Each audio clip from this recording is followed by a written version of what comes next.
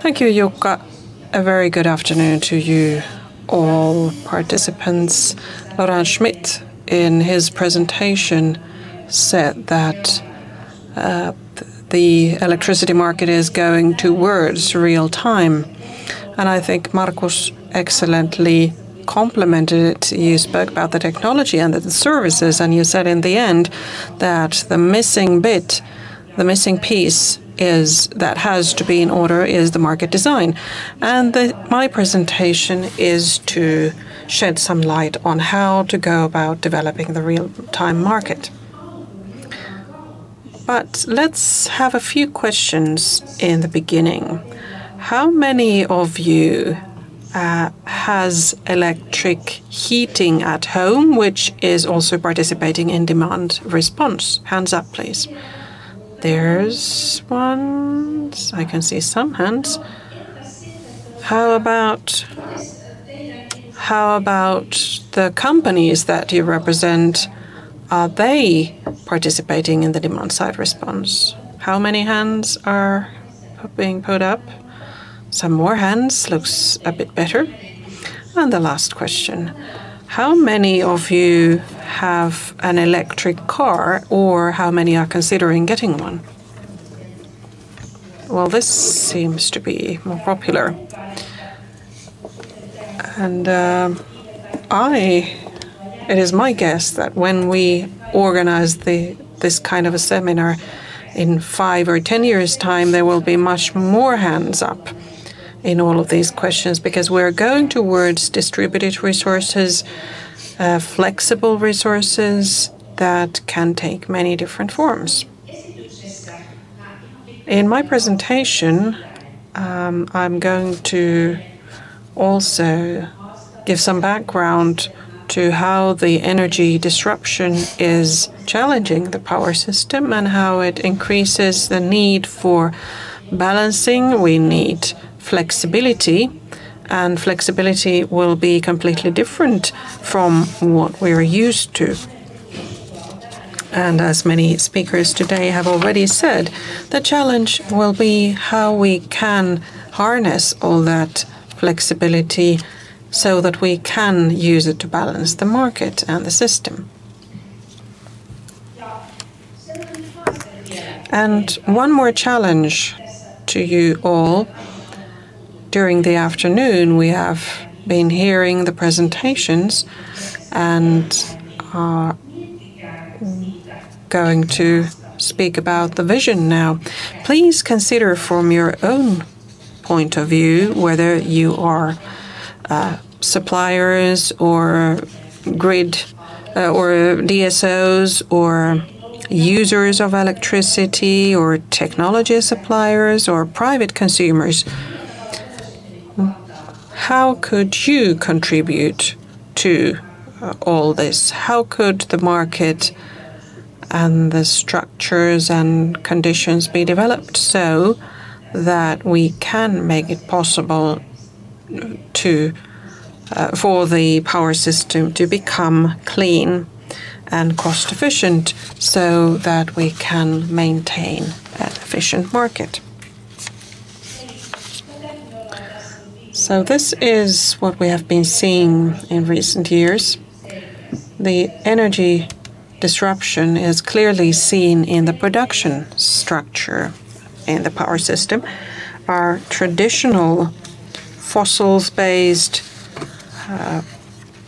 combined heat and power production facilities are disappearing from the market. We only have 1/2 of traditional coal-based CHP plant in use, and the 1/2 of it is in the reserve side.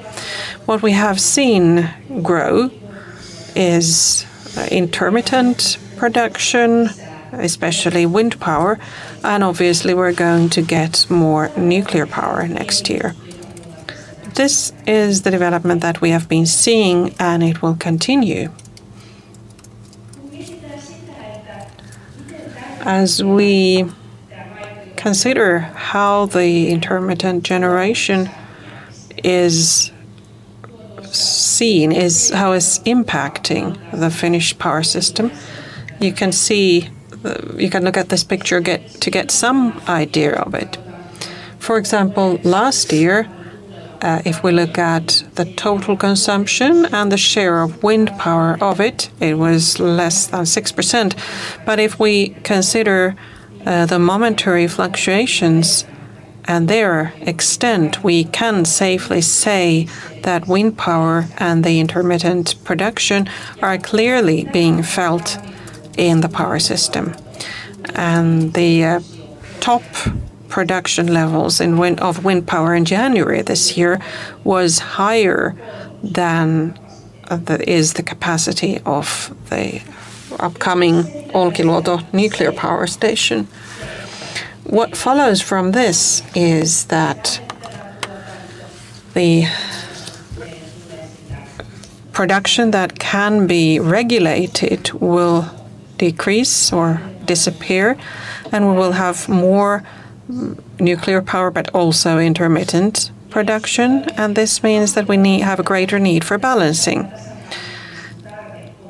What is the need for balancing all about? We can think about it through the following example, as the focus of the trading is still in the day-ahead market. After that, we have the intraday market and the balancing market. As transactions are made in the day-ahead market, and the larger the share of intermittent production, the bigger it will be the uncertainty between the closure of the day-ahead market to the hour of supply. This means that trading in the intraday market and in the balancing market will increase. And the 2 terawatt hours that has been written in that circle is the sum of the volumes of these 2 markets at the moment. What the volumes will be soon remains a question mark. At the moment, we are making a study of what the need for balancing will be, but it is obvious that it will increase from the present.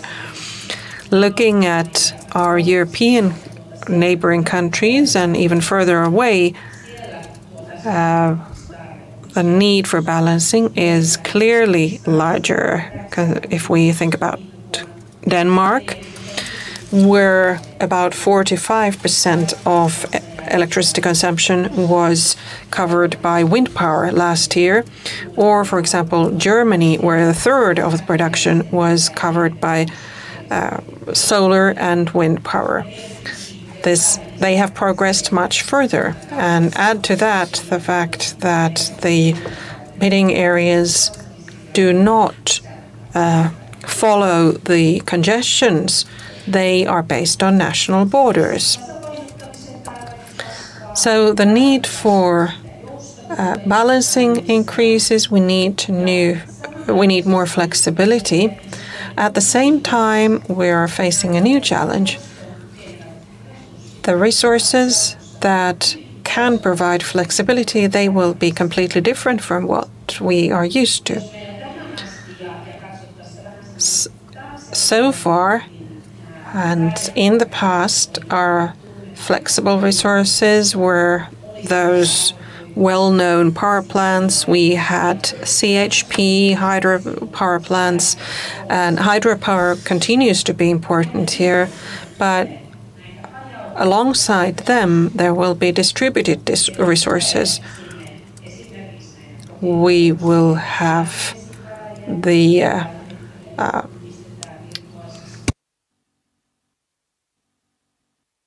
boilers in households.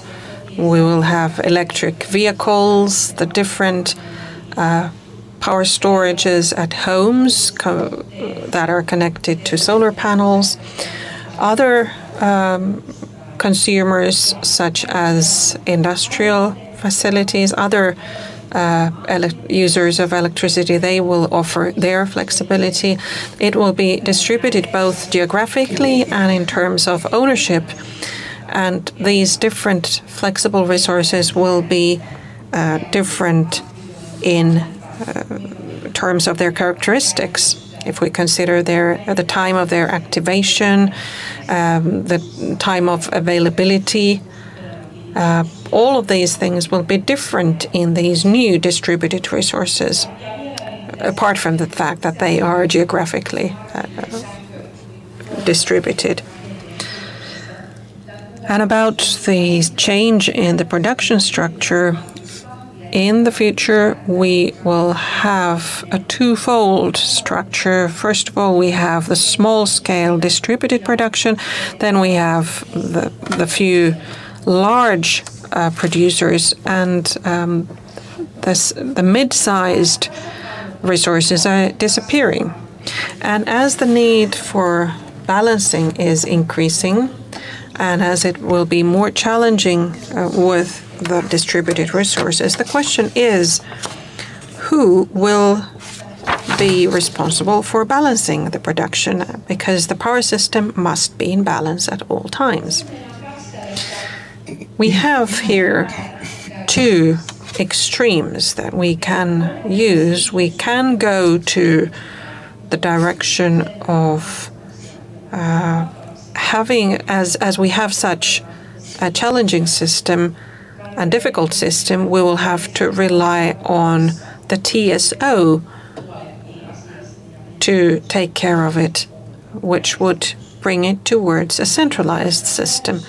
This kind of a system is being used in the United States, in Australia, and in some European countries. In practice, it means that the system or the TSO will decide who produces, when produces, how much produces, and who consumes, who uses how much, and what constraints there will be for consumption. The other way to go is to go towards a decentralized system where market operators, market actors get a bigger role. These options, these alternatives are not on-off. In between, there will be different options to do things. There will be capacity auctions, strategic reserves, etc., etc. But these are the basic alternatives. In Fingrid, we think that the market actors must have a bigger role in balancing. We want to go towards the decentralized system, and we want to have the TSO as the last resort. But as much as the market actors, market operators can do for balancing, we think that's the best solution. Well, what kinds of concrete things can increase the participation of market actors and enhance their roles? Well, there are different ways to do this. They have to do with what kinds of marketplaces we have, how the different resources can be offered, how they can be traded, what the trading times are in the different marketplaces. In the Nordics and in the Baltics, the intraday market opens the earliest in Europe, and at the moment Finland and Estonia and the border between us is the location where you can trade in the intraday market for the longest. So the different solutions in market design can be used to facilitate and help market operators to take care of the balancing on market terms. And this graph illustrates that as the whole need increases, the share of market actors also increases, and the TSO will be the final resort, but it will be needed. So market actors will balance. But what we need are all the flexible resources.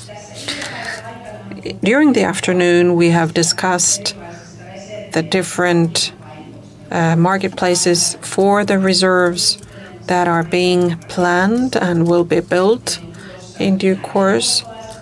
We are going to have the European marketplaces, the Mari and the Picasso, in about 3 years' time. Trading in them will take place in certain standard products. There must be a certain activation period. There must be certain minimum sizes of bids that are required for participation in these markets. But also, we are going to start building the Nordic marketplaces according to the solution or the decision concerning the Nordic balancing model. And they will offer good possibilities for market actors to participate and offer their flexible resources. But perhaps we could look for an analogy somewhere. Matti, I don't know if the cucumber directive still exists in the EU. It requires that cucumbers have a certain form. They must not be too curved. They must be rather straight to qualify for a category 1 cucumber. We can think about the flexible resources in the same way, so that if certain European and regional marketplaces require have certain minimum requirements for participants and products, it may mean that a large share of the flexible capacity may remain unused. In this case, we need new kinds of solutions to complement the system. And the idea that we have been considering is whether or not it would be good to establish a multilateral flexibility market, a platform that could operate on at a national level in the beginning. It will not sideline the aggregators who have had an important role in collecting the flexibility from the different small resources to be offered into the market, but a solution in which very different flexibility resources could be packaged according to the needs of the buyer. For example, if we need a certain amount of upregulation, we could combine certain purchase bids, for example, from electric heating in households, and combine that with upregulation from power storages, so that if they alone cannot be on for a sufficiently long time, but if they are packaged together, we will get a flexible resource that fulfills a certain need. Such pilots have been started in different parts of the world already, and as the need for flexibility is increasing further, it would certainly be useful to start considering such alternatives. The entity that we are considering at the moment, first of all, we have had to implement the network codes and the related marketplaces, the European marketplaces that are being built. But we need to start looking further into the future towards 2025, 2030, and to consider what this development means, the development in which the need for balancing increases and the distributed resources will increase in number, and the need to get all the flexibility resources into use in the system will increase. What this entails and involves has to do with the fact, first of all, that we have market actors, whether they be actively participating in the market or passively through a service provider or an aggregator. Their number will increase significantly and the roles will change. So far, we've had just a few roles, producer and user, but these roles have melted together. So it's difficult to say who is what. And to get sufficient signals for investing in these resources, in these flexible resources, we need a market providing sufficient price signals so that there are incentives to both offer the flexibility and purchase the flexibility when needed. And this means that we need an increasing amount of solutions for exchanging information. We need real-time information, real-time data about the resources available, offered. So this is a whole that we need to consider in the future. And of course, TSO will be the last resort there so that we can maintain the power balance at all times. But the construction work, the building of the future market model is something that no one can do alone. We all have to do that together, and we get to do that together. It is being done at the European level at the moment. I believe many of you have participated in European consultations, and there will be more of those coming up. The next big effort will have to do with developing the Nordic balancing system and the related marketplaces. The views and participation of all of you will be crucial so that we can establish a system that is functional and good for all. But as we move at the European level and even at the Nordic level, there are quite a few of us. So perhaps we should consider things first on a domestic arena. And therefore, we have also considered, we in Fingrid have considered that in order to be able to produce enough ideas for the market model 2030, we should start the discussion in Finland together on a domestic arena to start thinking what could be our contributions to this discussion, what kinds of solutions we need to be able to bring the power system disruption forward. So you will be hearing more about this during this year. We will get back to this and continue this dialogue. Thank you.